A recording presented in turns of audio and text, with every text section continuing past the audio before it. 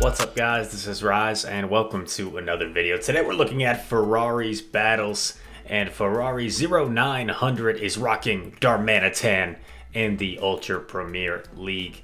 A very interesting pick. That was a terrible lead against the Alolan Ninetales, so he insta-swaps into his Roserade, which I guess acts as the safe swap with this team. In a matchup here against the Machamp, these weather balls are going to be very spammy and slightly outpace the Machamp because it's only 3 bullet seeds to each. He's going for the Leaf Storm. If you guys are unaware, Leaf Storm, a relatively new move, hits extremely hard. I believe it's like an Overheat clone, but grass type. Gets farmed down, unfortunately, which kind of puts him in a tricky spot. Do you just sack the Kingdra? No.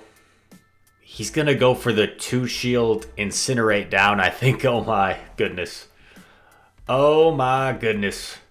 Oh, now he's trying to switch. Okay, successfully shields 2 Rock Slides. They shield. Oh my god.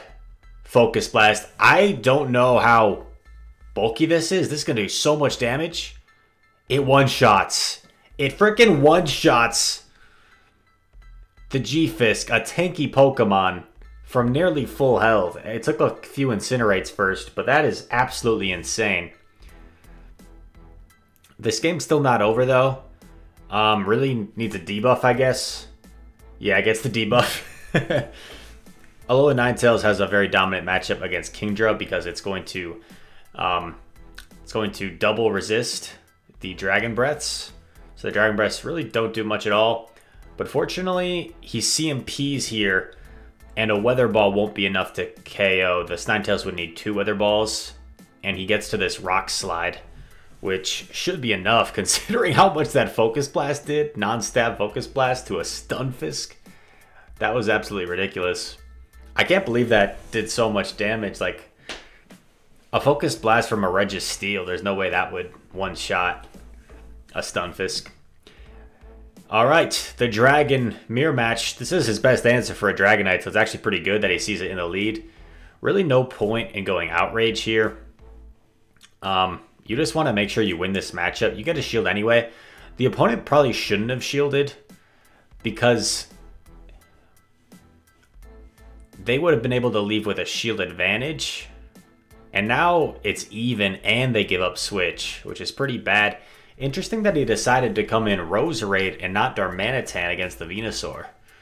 That's really interesting. Maybe Roserade is...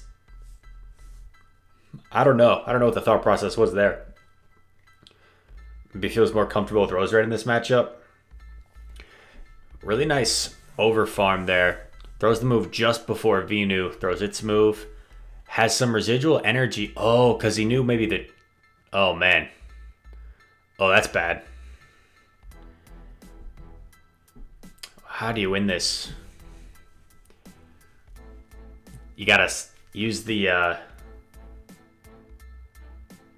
lag. Okay, a little bit of lag. I was gonna say use the Kingdra as a swap. He kind of did.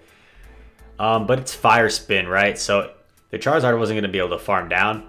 Oh, this is a misplay by the opponent. Because now you allow him to Incinerate down, and he's just going to double Rock Slide for the win. 1 Fire Spin gets through, but even a Blast Burn probably wouldn't one-shot from this range, the Darmanitan. So he's in good shape. Rock Slide, boom. Another one-shot. I think he said in his video submission, Darmanitan one-shots a bunch of different things. And that has certainly been the case. We've seen 2 one-shots already. Obviously, a Rock Slide is gonna, from anything, is gonna do so much to a Charizard. Kingdra versus Venu. Kingdra wins this in the 2-shield, but he likes. This makes sense. You've got 2 better matchups for the Venu than your Kingdra, so might as well switch. Fortunately, the opponent doesn't have a solid response to Roserade, so he was able to swap without being punished here. He's gonna let this go, and they bait. Oh man, guys. This is not a situation where I think it's even worth baiting with your Venusaur. Like, it's a double resisted Frenzy Plant or a neutral Sludge Bomb for 5 more energy. Shield going up. Double bait with Frenzy. The opponent's a madman. Oh my god, going for the Leaf Storm. I really want to see this land. Boom! Nearly one shots. Oh, but then Machamp gets to a cross chop with a few HP. Roserade's going to survive. If Venu comes in, it's going to get to a Weather Ball. Oh, man. The opponent... I don't think the opponent is making the right calls this game. Gets the last shield. Aggressive swap into Darmanitan. Do you just call the Frenzy? Because they've Frenzy baited twice now? You just called the Frenzy. That still did so much.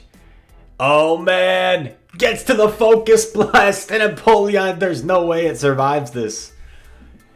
Oh my god, if the G-Fist did survive. And the dang Darmanitan sweeping in back. I know this isn't a Saturday, but this is kind of like the fill-in spicy Saturday for the week. Oh my god.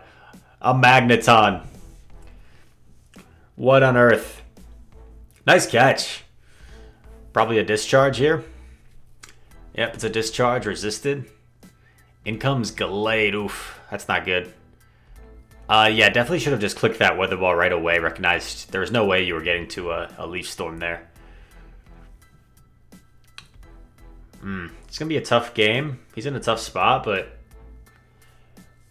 does he get the debuff? Debuffs are game changers with Octazooka. Gets a shield and gets a debuff. Game changer. Such a coin flip. I know a lot of people really don't like Kingdra because the debuff at 50% rate is kind of OP, which I understand. Gets to one more Leaf Blade. I like this. I like letting the Kingdra go. You get one Incinerate of farm. Get an energy head start with a Pokemon that can be very dangerous with energy. In comes the Venu. Oh man, what on earth is in back? You kind of have to shield. Yeah, Sludge Bomb would have almost KO'd from there. He's got double. Oh, could it be a like a Charizard? No, that wouldn't make sense. Team comp. Oh, my bad. It was the Magneton. Beautiful catch by the Magneton. We already saw the Magneton, so my apologies for forgetting that. The Rock Slide still did enough, which allowed him to get one Incinerate, not have to take a discharge. And this should be enough to take out Venu after that Incinerate damage. Unbelievable. Darmanitan, who would have thought? Putting in work. Granted, against some weird teams. Some weird competition, but putting in work. Charizard, great lead for Kingdra if it's Fire Spin, yeah. Fire Spin, the great lead for Kingdra. Dragon Breath, not a very good lead for Kingdra. Gonna shield a Dragon Claw. Makes sense. Because, like, if they let the Charizard go, like, you could potentially just shield a couple times. Oh my god, another debuff. Now you definitely don't shield.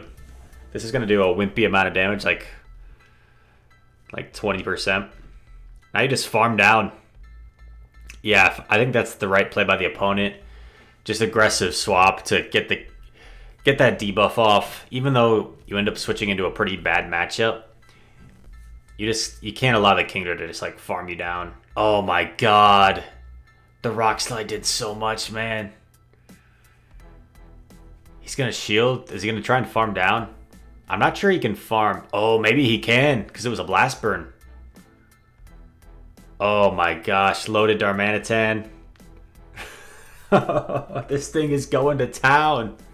It's absolutely going to town.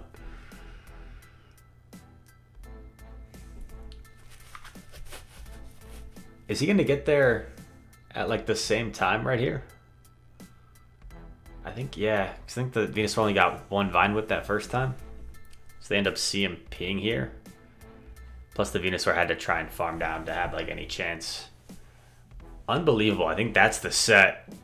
Oh my goodness. Ferrari, thank you for the submission. Some fun battles. Kind of filling in for Spicy Saturday this week since we didn't post on Spicy Saturday. So I will put this on that playlist since Darmanitan is relatively spicy. I've never seen one, at least not in a while, in Ultra. But yeah, I hope you guys enjoyed this content. If you did, make sure to leave a like and subscribe. I'd very much appreciate it. I've got a really cool Sylph-based video coming out where I show you my 6-1 run against some of the world's best players, 17-4. So I was pretty proud of that. I've actually managed to get top 5 on the Sylph global leaderboard. So I'm ranked number 5 in the world right now, which is pretty insane for a guy that just kind of started getting into PvP a year ago, like got serious about it a year ago. So I'm pretty happy with that. Having a lot of fun with my teammates doing different tournaments. Sylph Factions is starting, so I'll probably be doing some content for that. And you know what's funny is I talk about like I've been playing well, I've been get this high ranking. I played in this $350 Azkaban tournament put on this the other day. Well, actually the same day that I'm filming this, just like 12 hours ago. And it was on Pogo King's Twitch channel, who I'm sure most of you guys follow. And I made 2 absolutely horrendous plays that basically cost me the semifinals. So the first one was I allowed my Galvantula to be farmed down by a Venusaur because I thought I was going to get to a lunge. I didn't get to the lunge, and because I allowed my Galvantula to get farmed down, his Venusaur got to 2 frenzies on my Drifloon and won the game. So if I had just let my Galvantula go, I would have won that. And then I won game 2 very convincingly. And game 3, I played pretty much perfectly to a T. Had a Mud Bomb loaded on my Unnovan Stunfisk to take out his Alolan Muck. And it was a combination of kind of the state of the game and my own fault. This is what I posted about on my on YouTube, like the little poll. Like it was a straightforward situation. Switch timer was up. I took out his Venusaur, so Muck had to come in. I switch. I press Mud Bomb. I win. But when I press switch, maybe I did it a millisecond too early, and it registered it as a Volt Switch for my Galvantula, which allowed the Muck to farm and then CMP tie with a Dark Pulse. So really frustrating way to lose potentially $350 because I made 2 mistakes. Well, I made 1 mistake that I would really never make. I'd make once in 100 games probably. And then in the same very match, I'm not convinced it was my own fault for the second mistake. I think it was more the state of the game because, like, if you watch the clip, like I was tapping the Stunfisk to switch in, and for some reason it still registered as a Volt Switch for my Galvantula, allowed him to farm down. But anyway, I am rambling. The point of that story that I just rambled on about for a few minutes was to let you know that even as someone that's ranked number 5 on Sylph right now, I make pretty bad misplays often. But it's about making them as with the least amount of frequency as possible to try and put yourself in the position to win as many games as possible. And that's a big part of it. But yeah, even someone that's ranked pretty highly right now, that's winning some big tournaments, that's playing well. I made 2 just horrendous misplays that might have cost myself $350, which really put me in a bad mood today. But I went for a walk. I played some basketball. I did a little bit of like boxing at the gym with this like punching bag, and I felt a lot better about it. And at the end of the day, it's just a game. It's about having fun. And man, I'm fully vaccinated now. I'm just going off the rails with this monologue, but I'm looking forward to like meeting all you guys in the community in the near future when we have big mega tournaments once again, and I can't wait for that and to get more involved with the community. Maybe branch out my content into some like vlogging styles if I'm able to travel a little bit and play this game and meet some cool people. So yeah, all that said, 9 minutes of battles and like 5 minutes of Rise talking. Whoa, what has the world come to where I'm talking about stuff beyond just what's going on in the battles and commentating. Anyway, hope you guys enjoyed this video. If you did, make sure to leave a like and subscribe. I'd appreciate it. And I'll see you in the next one. Peace.